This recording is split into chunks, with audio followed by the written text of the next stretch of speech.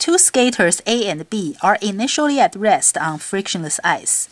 They push on each other, so they move away from each other with velocities -2 meters per second and 3 meters per second respectively. The ratio of their masses, ma over mb, is A, 4/9, B, 2/3, C, 1/1, D, 3/2, E, 9/4.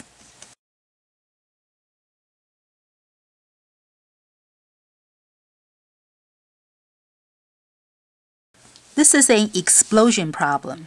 The two skaters start together, and then there's energy released from the two people burning calories, and the energy gets released and they move away from each other. So it's an explosion problem, which means we can use conservation of momentum. So initial momentum equals to the final momentum. Since they are initially at rest, the initial momentum is 0, so the final momentum must also be 0. So afterwards, they must move with equal and opposite direction momentum. So the total momentum in the end can be 0. So the ma times the velocity plus the mb times the final velocity must be 0. That means ma times 2 equals to mb times 3. So the ratio of the mass must be 3:2. If you move the b to this side and 2 to this side, that's what we get. So the answer is D. Or we can say that since the amount of momentum of A has to equal to the amount of momentum B, and the momentum is m times v, they have to have the same amount of momentum. So if the velocity is 2 to 3, that means the mass must be 3:2. So that m times v would be the same amount.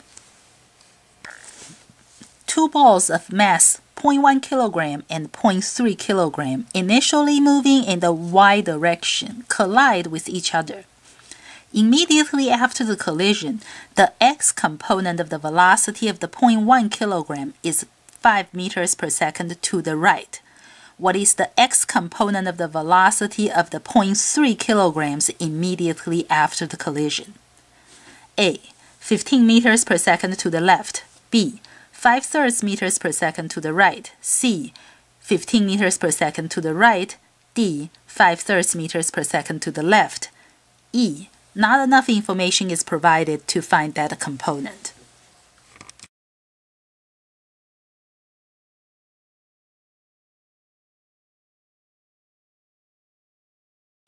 It is a collision problem, so we can use conservation of momentum. And it is a two-dimensional collision. That means we just have to look at the x and y separately. The question asks us about the x component of the velocity, so we only need to look at the x direction. Let's see. Initially, the momentum in the x direction is 0. None of these two balls have momentum in the x direction. That means the final momentum in the x direction should also be 0. We know that the 0.1 kilogram ball has a velocity that's 5 meters per second in the x direction. The 0.3 kilogram ball may have an x component velocity. Since this equals to 0, so it's 0 equals to 0.5 plus 0.3 Vx. If I move this over to the other side and then divide by 0.3 on both sides, I will get Vx is -5/3 meters per second. I was using to the right as +5. That means this must be to the left. So the answer is 5/3 meters per second to the left. The answer is D. To answer this question, we do not need the y component at all.